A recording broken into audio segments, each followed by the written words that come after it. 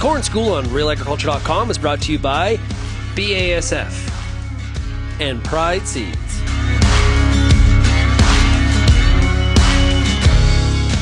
I'm Bernard Tobin, and welcome to the Corn School. Today I'm down in Oxford County catching up with Ken Currah, agronomist from BASF. Ken, how's it going? It's going great. We got a beautiful sunny day. The crops are growing. Yep, and we've got a little bit of an uneven corn crop here, and I think that's the story of the year here. Yeah, depending on where you are, you're seeing a lot of different things. Yeah, exactly. You know, we've endured this 7 or 8 week dry weather pattern.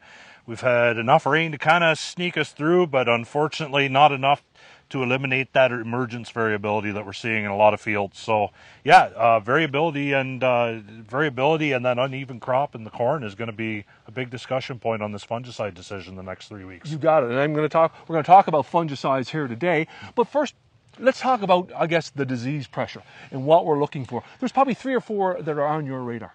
Yeah, really in corn, I have 3 primary diseases I'm looking for. There's the gibberella ear rot, Fusarium ear rots, right? So the dawn and vomitoxin potential that's there.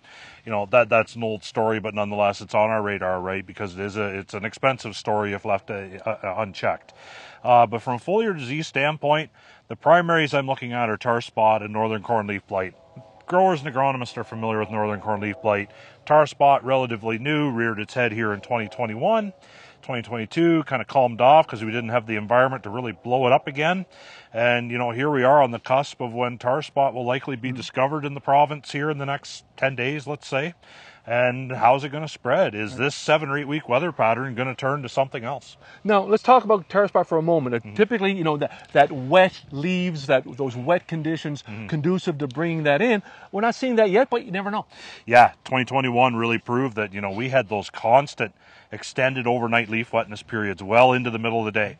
And, you know, we can talk about that for tar spot and for dawn for that matter. You know, tar spot, the market was primed up to, you know, let's be ready to manage this for 2022. And we just didn't have those consecutive nights and days where we were over 8 hours of that overnight leaf wetness period where it extended into midday. We just didn't have that steamroll effect where we had that disease environment persist for multiple days on end like we saw in 2021. Hey, so let's talk about this field here, and because it's pretty typical. Yeah. We've got anything from 3 to 10 leaf corn in this area. Yeah. How does that variability play into the fungicide decision? And we, not just in the area, we have some fields that have 3 and 10 leaf corn in the field, right, with delayed emergence on some clay soils. So that really does factor into the decision. First and foremost, I think the overarching statement I would make is the first crop is usually the best crop to manage. Right? Generally speaking, regardless of most crops out there, the first crop is the best crop to manage. So I'm looking at, you know, those first emergers. What percentage of the field does that cover? If we're looking at a, you know, like a 90-10 or a 70-30 split, somewhere in that range, really going to have to work through with your agronomist on, you know, how does this fungicide decision play into effect? There's a lot of different factors there, whether you're looking at dawn and ear rots. What's my tolerance risk, right? Do I have my own large elevator where I can blend off a farm or two that I'm going to have emergence issues and it's going to be tough to hit the fungicide right? Am I relying on a custom operator and I'm usually late in the cycle? Then your tolerance for tar spot, because it's hard on the standability of corn, is that much less versus I have my own machine and I can go get it on October 25th if I want to. There's a lot of different factors that growers and agronomists are going to have to work through to really pin down the fungicide decision for those highly variable fields. Yeah, and one of the keys is obviously assessing that potential. I mean, and that is determined, as you know, between that 5th leaf and that 12 leaf, and after that we know what we have, and we've got to make a decision about, you know, how we're going to manage that crop. And that brings us right back to 2021, Ontario record corn crop, right? And by a long shot too. A lot of growers pulled off the best crop of their lives, and that was widespread. You know, Niagara clays, heavier ground. You know, some areas have just pulled phenomenal yields, not what they're used to at all. And if we go back to Fred Below's 7 wonders, the 2 he really highlights are nitrogen and environment, which is rainfall, right? Weather, rainfall, you know. And I said this when we filmed these videos 2 years ago, this time burn, is we come off a dry June, the crop was well rooted. We had uniform corn everywhere because basically the ground had stayed mellow. All soils had stayed mellow. We can't say that this year about some of the heavier ground. Poor drainage, compaction from harvest to 2021, etc. But, you know, we have a foundation for yield in those really good looking fields that I think rivals 2021 because we've been through this weather pattern where that applied fertility hasn't been lost to the environment. And for those fields that hung in and have nice uniformity, they're driving roots deep. So they are really set up for, I think, a pretty phenomenal yield. Yeah, the variable stands, we got some more thinking to do on those. We're going to have to work through that decision a little bit more.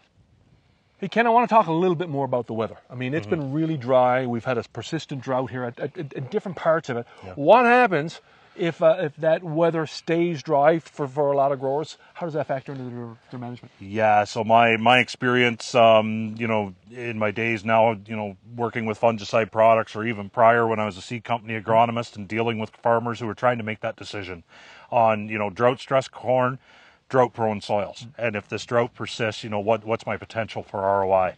A couple different factors there. First and foremost, don't lose sight of yield potential. If you're in the sand plain or on gravel bottom ground, but you've got, even crop that looks like this, right? Like that's got nice color to it. It's got its legs underneath it. It's well fed. That fertility is about to jump into the plant here during its fast growth stage. We're standing right now basically in 8 or 9 leaf collar corn. It's determined its kernel round, and right now it's developing its kernel length. So the kernel slots are being set, and I always try to drive growers and agronomists back to the yield potential is set well before tassel, and it's about keeping those kernel slots alive with that plant health aspect. Secondary factor, and of course a lot of our sand plain in Ontario has proximity to Lake Erie, it's the tar spot area.